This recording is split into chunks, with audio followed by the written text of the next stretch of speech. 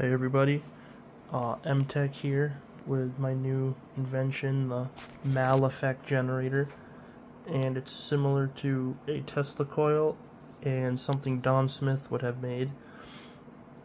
So basically what happens here is it's a perfectly proportioned Tesla coil, almost perfectly built magnifying transmitter, and the output power is much greater than the input.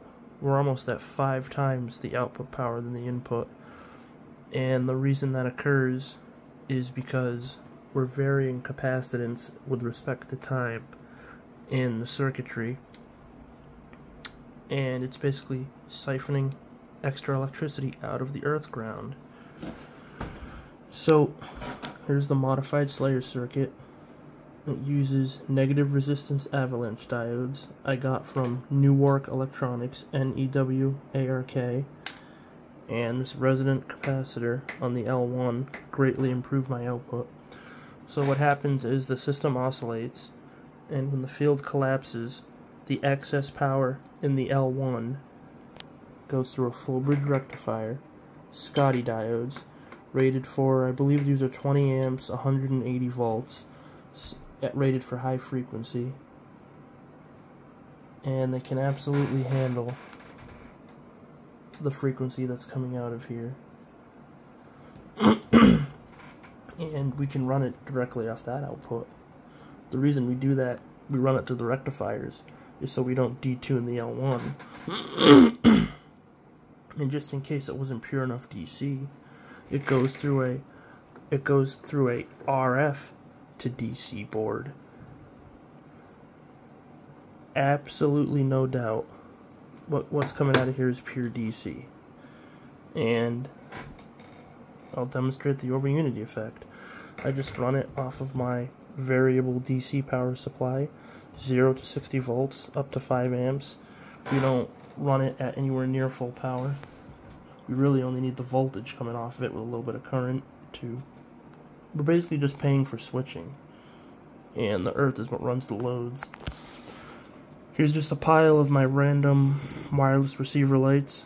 They're just 2 diodes back to back with an LED jumbo.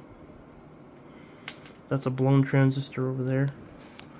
Again, there's the circuit. Special avalanche diodes for negative resistance. The resonant capacitor. And the diodes that come off right off the L1 here are to prevent detuning. So, anyway, I'll turn the system on. Get the meter ready. Turn the system on. It's on. As you see, I can take this wireless receiver light, touch it to anything metal nearby, and it will light up very brightly. That's the radiant energy effect.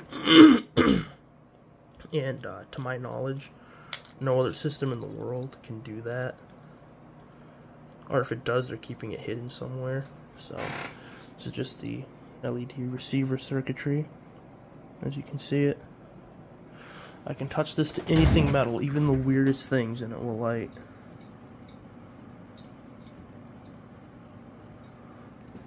And here's the absolute impressive range this thing has. It's about 7 feet.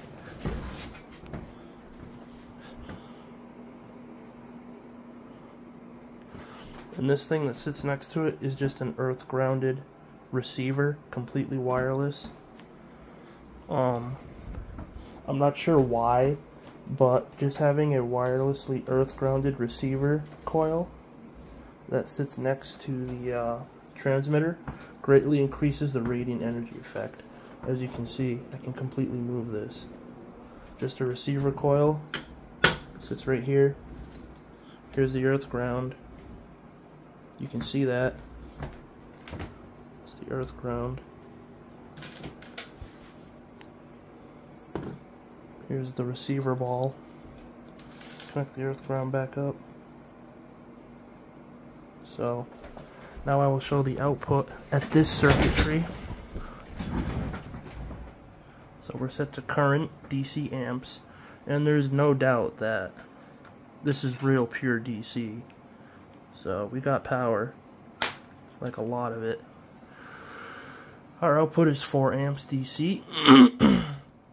Input is 40 volts, 1.37 amps. Output is almost 4 amps. We'll go to voltage.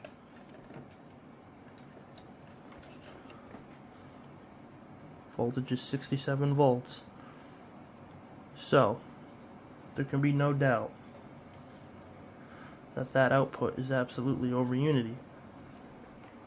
So the way you calculate wattage, working wattage for DC, is you do voltage times current, which would be the wattage. And if you had AC, you'd do voltage times current times time. So we're dealing with DC. We don't need to do anything more complicated than doing voltage times current, and that gives us output wattage, which is much greater than the input. Input, output. And we got juice. A lot of it. As you can see, it can run a halogen load, 150 watt. Full intensity. Camera just has to adjust to it. And I'm afraid to turn the system up to 60 volts. The output would go up to the point where it almost blow that little board. So I can't crank it to its full potential. And it can run very bright lights. Here's an even brighter bulb I'll hook up. And that thing's throwing heat. Probably cook an egg off that.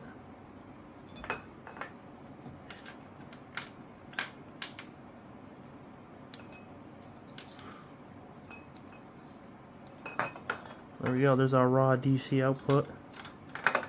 Thing's getting hot.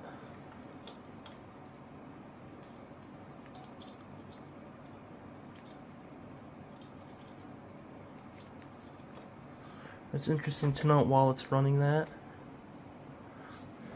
I still get radiant energy effects just from the grounded receiver coil. So I figured I'd demonstrate that. Can even put this in a bucket of water and it lights up, and I don't get zapped in any way because it's high frequency. That's safe for humans. Touch this to anything metal nearby, it'll light up. Even my even these receivers that aren't being used. Even grounded wall switches.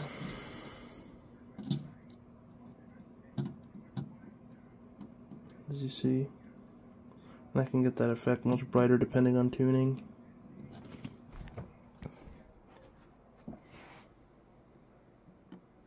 That's very bright over here. Certain hot spots is where the energy will accumulate.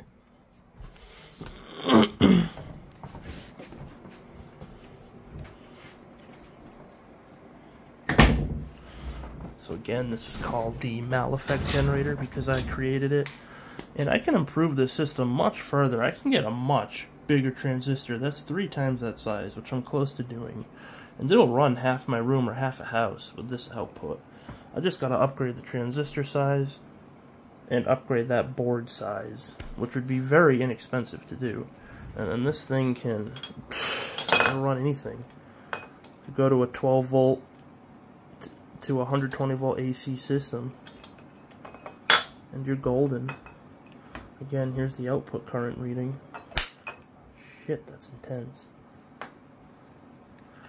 These sparks are much louder and brighter in person. Like that's some real power. That's a lot of juice. It's maybe a 400 watt output. I'm horrible at mental math. I use advanced calculators for everything. Algebra calculators, electrical resonance calculators, you name it. And again, I can get an even higher output if I come straight off the rectifier. I'm just going through this board, so it completely proves the over unity. There can be no doubt that the diodes aren't rectifying the current properly. This is an RF to DC conversion board that works up to 20 megahertz. So there is no doubt the output is raw DC that can run loads. And that's like 3 times over unity right here. It can run motors.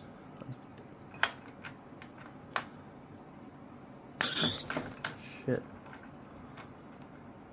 I'll do this one hand.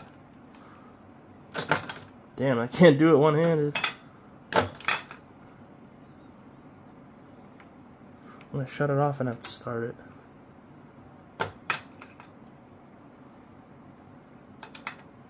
Hopefully it'll still start. There we go.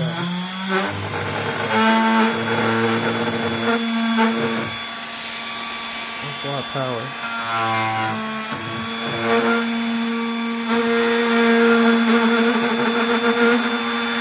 Pushing my cat off.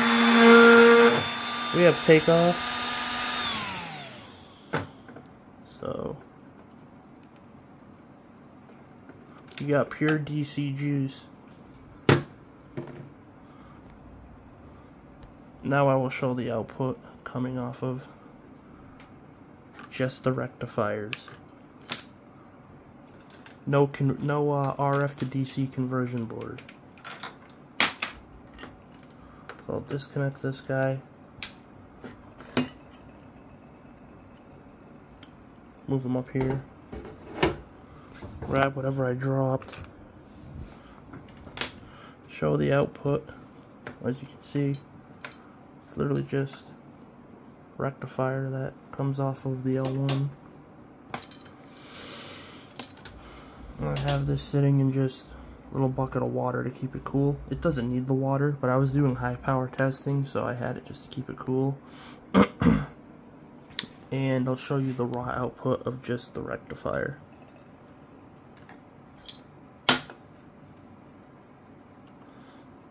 So, here we go. That's the raw output of the rectifier. 5 amps. Even if it's wrong, even if I'm wrong, and that output isn't fully accurate, it's still way over unity. Here's the voltage.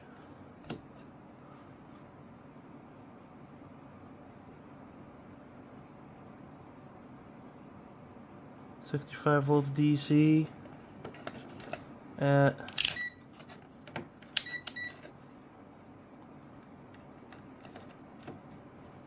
5 amps. And when I run it on this, since I'm not using the conversion board, the RF to DC, I can really crank it and show you what it can do.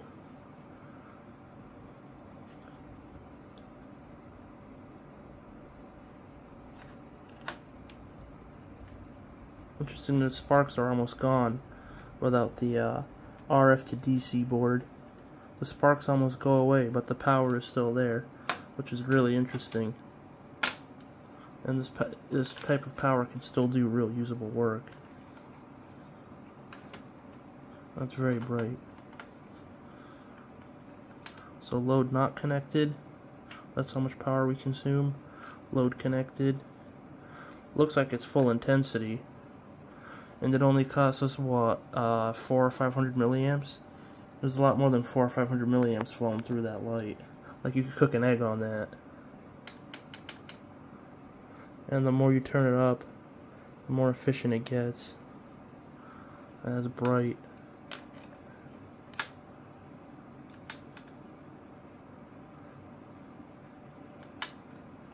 And we still maintain the radiant energy effects. They're even brighter now.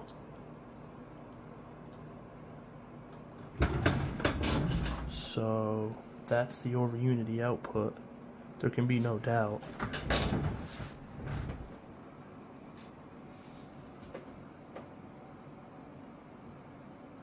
And I did things with this system that will absolutely blow your mind that I'm hesitant to share. on the videos because I should be selling all this information for a lot of money. So anyway, that's about all I wanted to show. And I'll show you how efficient this is without running the halogen. When you tap off the over unity output here, it'll add about a 30% increase to your power draw. So I'll shut that off.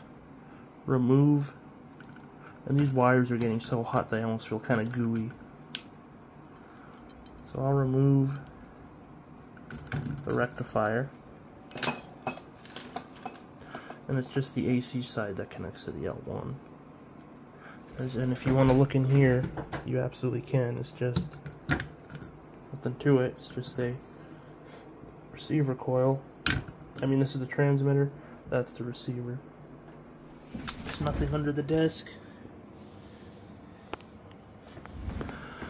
I'll turn it on. We're not using the voltmeter anymore. I'll get that out of the way. I'll show you what we can do. 60 volts. And if I ran this at 120 volts DC or 200 volts DC, the radiant energy effects will probably become so extreme that they themselves will be over unity. So let that sink in.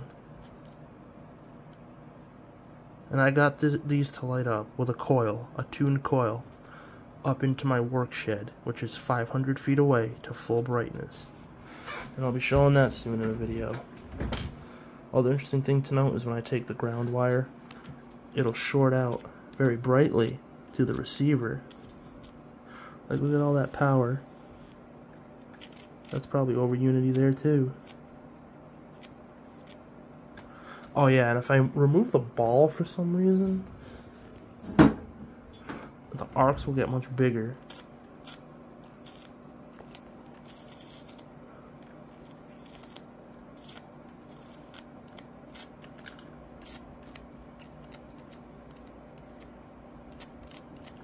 Hopefully you can see that. There we go. It's melting the clip. Like that's what definitely over unity. Look at that, it's melting the metal. I'm melting the fucking metal.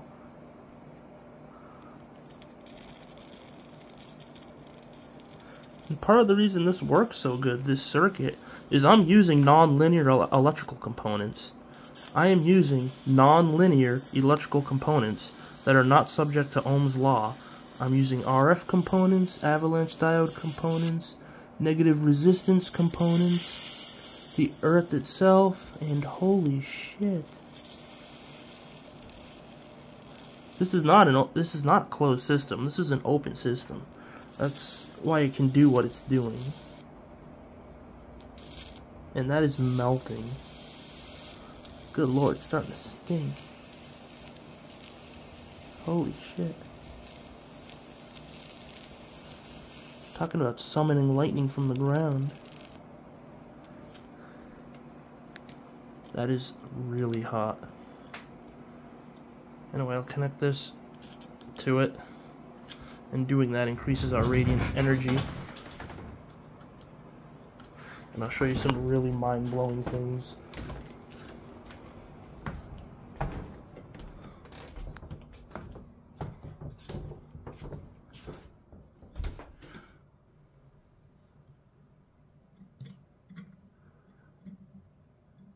On the grounded sink, full brightness.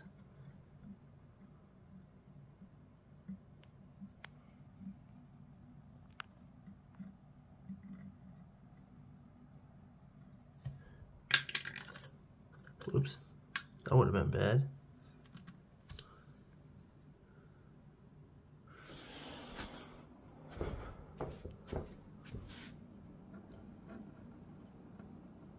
Grounded wall outlet.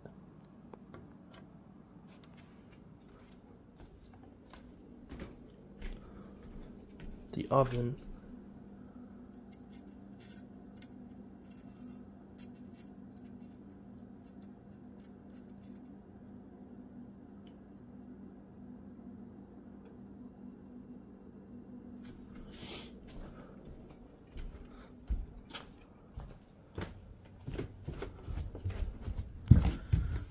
heater.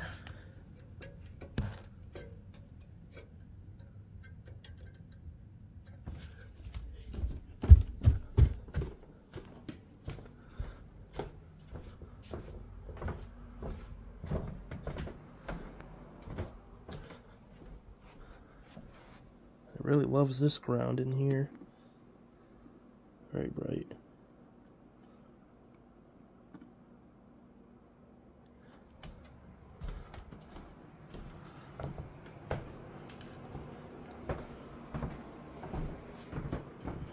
Something else that'll blow your mind.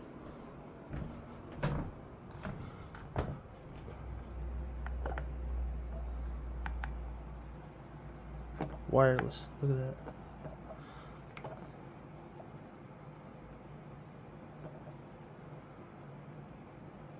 Right on the earth ground.